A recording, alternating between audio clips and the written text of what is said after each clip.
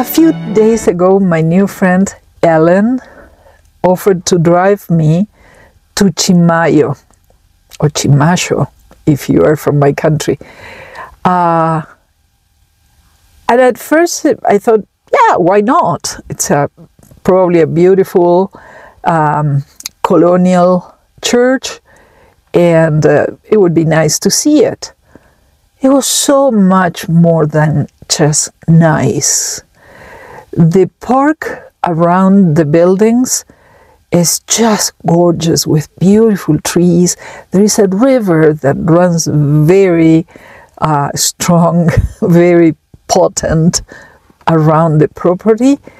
And of course, the vegetation is favored because, I mean, there's humidity there. And so I tied Lua to a tree, and Ellen stayed there with her puppies. So I went in, and I was filming as I walked. And the minute I go into the chapel, the Mass was starting. And the very minute I walked in, the priest was welcoming the people to the Mass. And I felt it. I felt it so deeply because I was raised in a nun's school. 14 years of that. My sister wanted to become a nun. It gets in your system, you know. But then I lost my trust in the church for many different reasons, many of which you probably know. And but it was so beautiful to hear the familiar words. I felt it in my soul. It was really beautiful. So I don't know how that works, if it is brainwashing for 14 years, or you really feel a connection with something. It was very beautiful to be there. And then, of course, immediately I saw the sign that said no photos or film. So I put the camera down. But it was fantastic. The feeling was amazing. And I visited their visitor center, which is like a museum. It's so rich in so many beautiful pieces. Amazing. I learned the story of the other church that is a little behind that one, where there was a miracle and a little boy fed a whole mass of people. So they believe it was baby Jesus. So everybody brings teeny little shoes to leave there as a present to baby Jesus. So there is another part where you can go and take a little bit of dust, dirt, from the foundation of the church, to take it with you for protection, or to, I don't know, for the things people take, such a thing that they feel it's sacred. So, and there are a lot of crutches that people left when they got cured. There are thousands of photos everywhere of all the people who promised something and got it. And the most interesting thing, I didn't know about that, there is a pilgrimage every year on Easter, on Thursday. There are some people walking from Las Cruces all the way up here, and many of them carry wooden crosses with them. And then they leave them by the church. And I saw them, and there were many.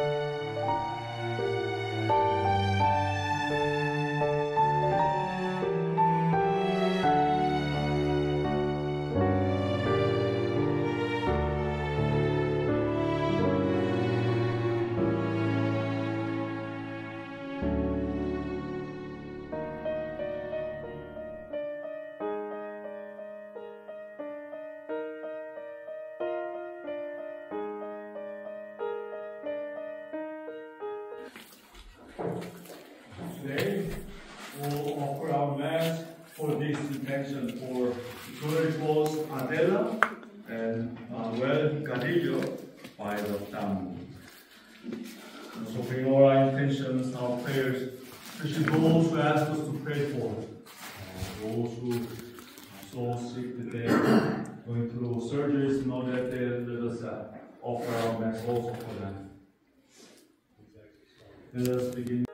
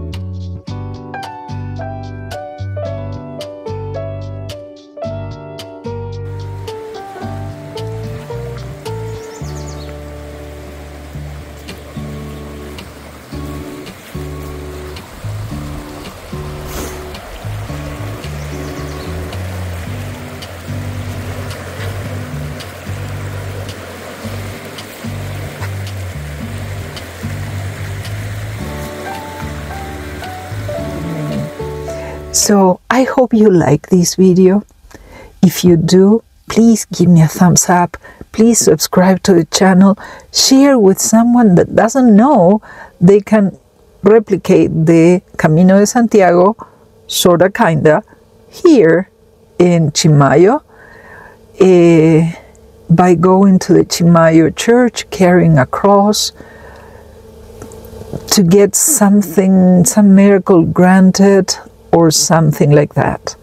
So it was impressive, it was beautiful, and yeah, New Mexico has amazing stories to tell. Thank you very much. Have a beautiful day.